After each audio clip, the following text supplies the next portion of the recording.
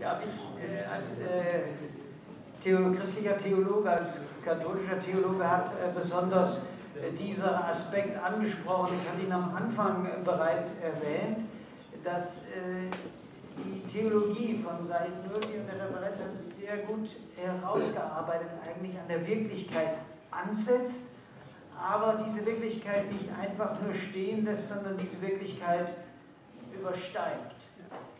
Das nenne ich eine empirische Theologie, im Sinne eines zweiten Begriffes von Empirie. Und das ist etwas, was auch die katholische und auch die evangelische Religionspädagogik systematisch macht, dass sie die Wirklichkeit als Symbol versteht. Sie sprechen von Semiotik, von Symbalen zusammenwerfen, dass ich sozusagen in diese Wirklichkeit etwas anderes hineinwerfe und umgekehrt dieses, was ich als Gegenstand habe, über sich selbst hinausweist. Und ich sehe in dieser Sicht, in diesem Weltverständnis eine ganz große Gemeinsamkeit zwischen einem christlichen Sprechen von Welt und von Gott und dem muslimischen und islamischer Theologie. Aber hier zentriert mehr um den Begriff Symbolon, Symbale, Symbol. Yes, thank you.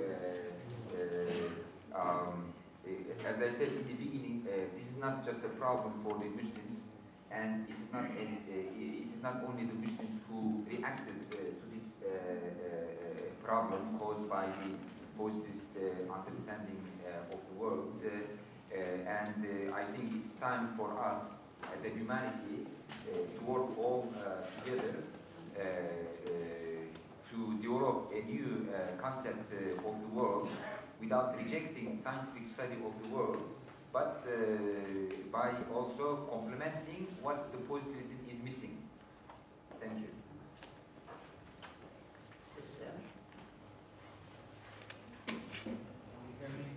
Yes. I think that too quickly we say that there's no problem in reconciling religion and the results of positive science. I was just reading Stephen Hawking's The Grand Design, his new book, in which he clearly says that given quantum physics and the law of gravity, the world can and has created itself. In another part of the book, he says that free will is an illusion.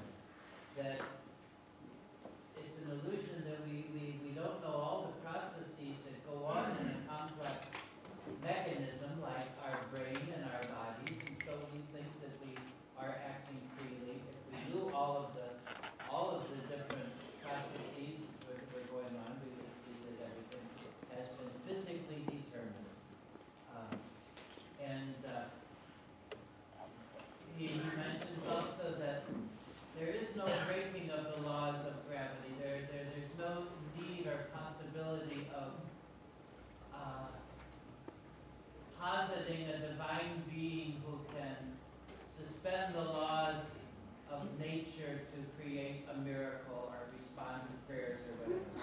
Well, I think that people of faith, we have very few people who can really understand what the new cosmology is about and what it's saying.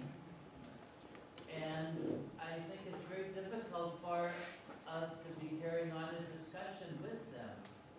But I think that the problem is certainly there and needs to be faced more seriously than in the past we've done. So I think that in a conference about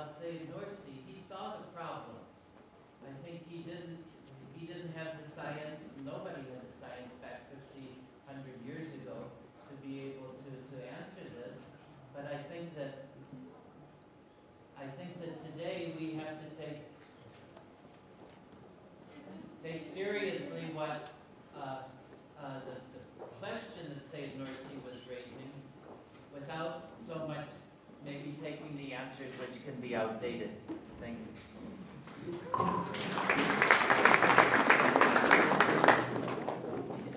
Thank you very much for this question. Of course, in a very brief period, I had to put the problem forth and then mention the arguments of both sides very briefly and lead to the conclusion. My reaction to Hawking's views is that Hawking is not the Pope of science. I mean, he doesn't have the monopoly to represent science. There are many other scientists who disagree with him. So we have to keep this in mind first. Second, we have to dissect what he's saying. You know, there are empirical facts, proven facts, and also there are philosophical conclusions one can reach out of these facts. Of course, each scientist may arrive to different or opposite philosophical conclusions about those when it comes to the interpretation of those empirical facts. So, I mean, I respect Hawking's interpretations of those facts, but we have to keep in mind that there are other interpretations of the same facts, even in an opposite manner. And this problem is not a new problem. I mean, when we look at the work of Ghazali, the well-known Muslim philosopher Ghazali, who lived in the 11th century, so he was, when he criticized the philosophers of his time, when we say philosopher of his time, that means scientist, because at that time, philosopher meant scientist of that time, because philosophy and science, they were not separated from each other at this time. So he proposed a methodology for the theologians. He said, we should accept empirically proven facts of what the philosophers propose. But when it comes to their metaphysical claims, we shouldn't accept them. Because metaphysical claims, they are not logically necessary conclusions of their empirical discoveries. Second, metaphysics is not the domain of reason per se. It's a different kind of domain. So he was kind of putting limits to the scientific facts and works. So I mean, we should respect the discoveries of the scientists as long as they are empirically proven. But when it comes to the metaphysical domain, it's a different domain. It's not their domain. So they are going beyond their limits. Thank you.